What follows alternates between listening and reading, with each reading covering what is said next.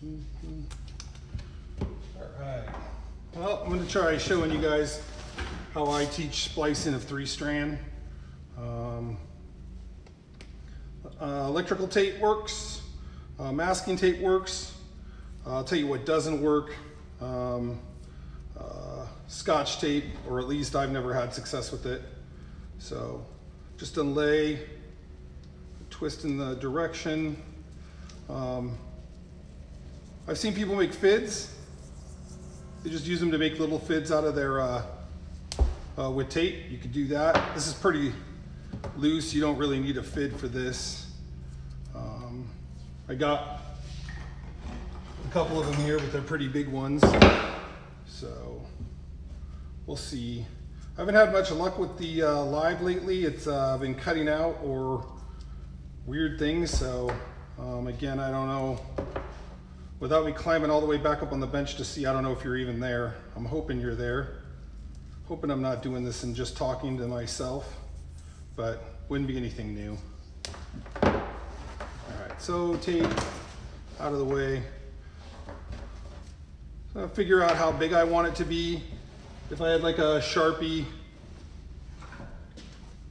depending on what I'm doing, if I'm gonna put a certain size eye in there, right? Remember, you're measuring inside to wherever you want your throat to be. I always give myself just a little bit extra. If you're gonna put a thimble in there, you wanna know how big your thimble is. I know a lot of people will tape where they want to put, where they want it to be at, or where they're want their thing to stop at, their line to stop at. I don't do that. It's not the way that I'm practice doing it. Sorry, I hope this is, you can see this. I guess I just do it by experience. If you do put tape on there to stop it from unlaying, you really need to make sure that you take that tape off before you do any more tucks, because you'll have a gap in there if you leave it in there after you spliced. So I'm just gonna wing it today on my, what I'm gonna lay. You don't need that much.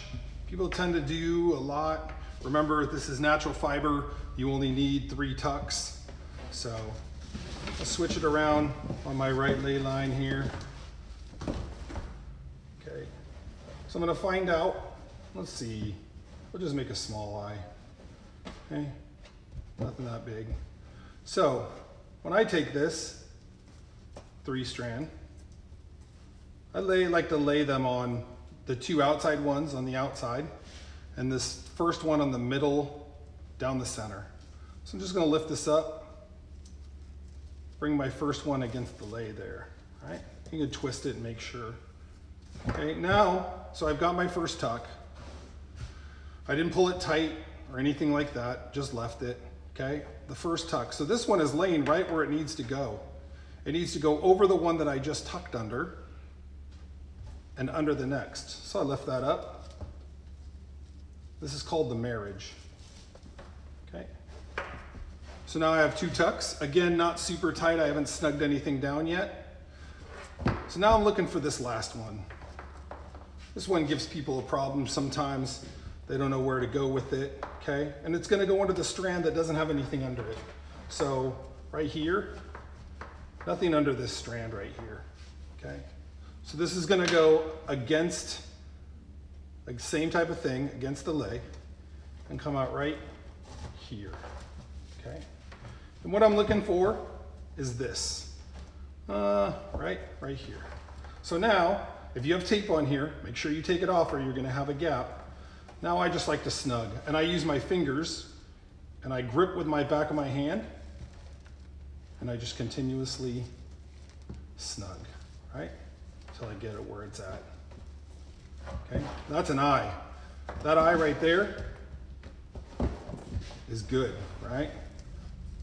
But obviously we're not gonna just leave it with the marriage, right? So the marriage is done. I should have coming out one out here, and one out here, okay? And you can fiddle with it if you want.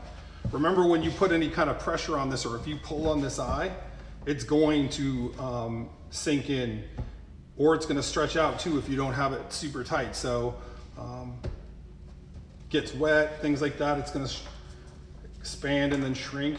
All right, and so then after that, it's pretty simple. The marriage is the one that gives people a lot of trouble, right? I'm not super happy with that eye. It could be a little bit better. It's coming out a little bit, not so it lays completely flat, but then this is an old piece of line too that I found, so it's not completely right out of the box new either. All I'm gonna do now is pick one, over under, right? So I'm gonna take and go over this one and under this one, right? And I can twist and primp, whatever you want to dress it up, okay? Then I'm gonna locate the next one, which is right here. I'm gonna go over that one and under this one. You don't ever go under a loose strand. You only wanna go under twisted strands, okay? So take this last one, and say you had a hard time, you couldn't use your fingers, you don't have a wood fid or marlin spike, you can always use things like Sharpies, pens, made enough fids out of pens because I didn't have a fid or something like that. All right, and just snug it down, make sure it's nice, okay? And then I'm just gonna go with one more tuck.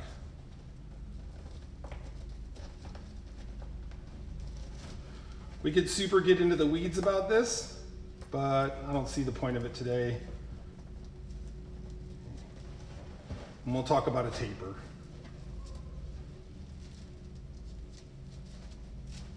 Okay. So now, nice splice, right? You could do things, some people like to roll them out or roll them in their hands, roll them under their foot, right, that stuff.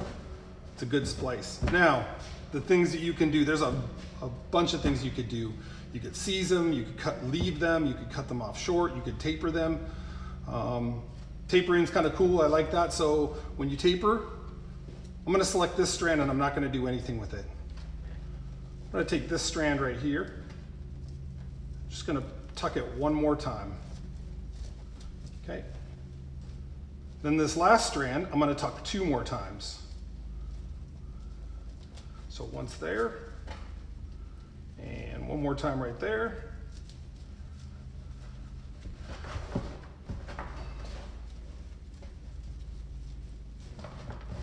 Okay. Now, if it was, if I wanted to cut it off, it would make it more, instead of having one come out on each side, it would just give it kind of a little bit of a taper. And you could also reduce these. Some people will take them as they do individual strands and they'll reduce them down so that there's like a super nice taper. But if I'm just using this for anything, I'm probably not going to worry too much about that. I don't mind looking at the ends. Some people do mind looking at the ends. If you're on my crew, it doesn't matter to me. It's important that you don't cut them off too short. If you cut them off too short, they're gonna suck out. If you cut them a little bit longer than you think you should, and then once you've used it and you've put tension and weight on it, then it'll suck back in a little bit more and it'll start to break. Or you can serve it. You can do a bunch of different things with it. I'll just leave it like that, works fine for me.